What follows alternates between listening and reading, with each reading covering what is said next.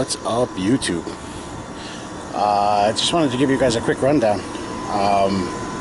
I had the pretty cool opportunity to pick up these Testo 550s with the Bluetooth capability, and just playing around with it on a unit now. Unit that's not totally done yet. I'll give you the rundown about the machine itself. So, most of you guys know the 550s.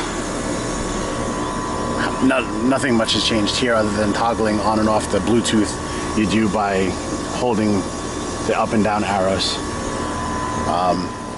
Basically, the way this is all set up, you've got your low pressure, high pressure, T1, T2, your evaporative and condensing temperature, and your superheat and subcool. And obviously we need more refrigerant. Contractor I'm working with has not yet added any, so it is what it is. I just wanted to give you guys a quick rundown of this.